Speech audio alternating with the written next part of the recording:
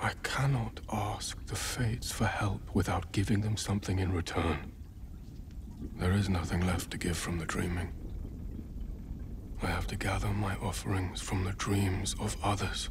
I understand.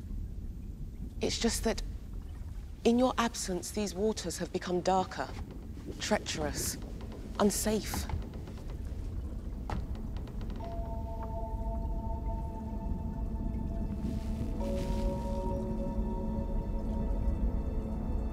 These waters are as much a part of me as I am of them.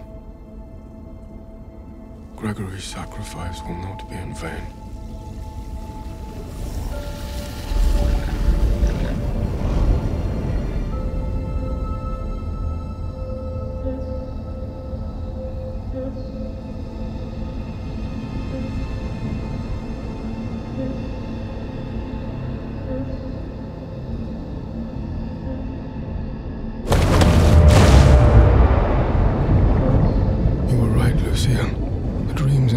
No longer seem to recognize their master. I will remind them and take from them what I require.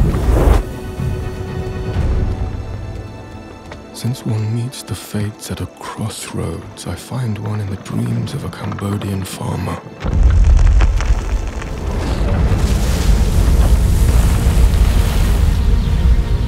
The hanged man represents surrender and sacrifice for the greater good.